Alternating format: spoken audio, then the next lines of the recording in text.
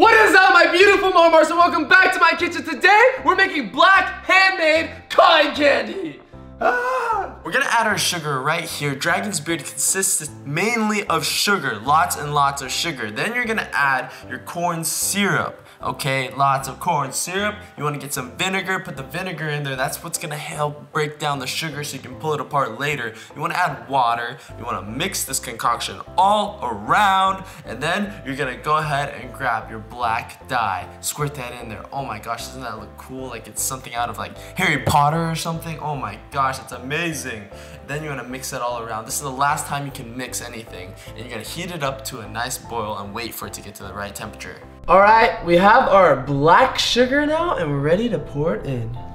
Gently pour the sugar into these donut molds. It's gonna make it easier later to pull open these dragon beards, but pour the sugar in like that, and voila, we're gonna let them cool. All right, so we put it in the donut things. It is now cooled to make our hand-pulled black cotton candy. So I don't know if this is gonna work. I hope it really looks like hair. We're gonna take our cornstarch right here, and we're just gonna lay it out all on my baking sheet like this. This cornstarch is gonna help the sugar to not stick to everything and stick together. So you wanna just get this cornstarch all over the baking sheet. You want your candy not to be too hot, but not too cold, because if it's too cold, it's gonna seize up on you and then you can't play with it anymore and make it the beautiful dragon's beard hand-pulled cotton candy you want. But you wanna start off as these, and you wanna pull out all of them and get them into nice, perfect, even amounts before you start pulling, and you want to just keep coating it. Yeah, so I'm gonna flip it and give it its first flip. Now I'm gonna switch to a different view and just speed this up for you guys. Yeah, and keep dusting it and making it a black dragon's beard.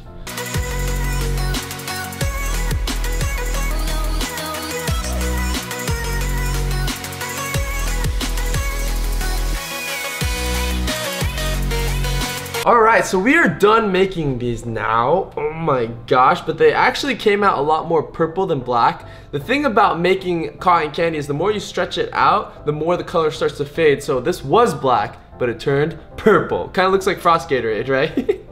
Let's see how many different hairstyles I can do with this. The unibrow, the Fu Manchu, the goatee, the Bushman, hi, the caveman.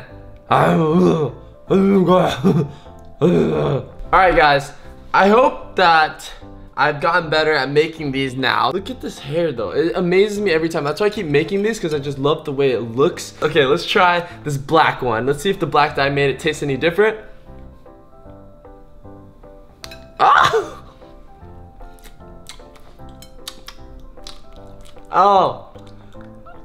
Oh, ew. Black. I'm just kidding, it's delicious, it's so good.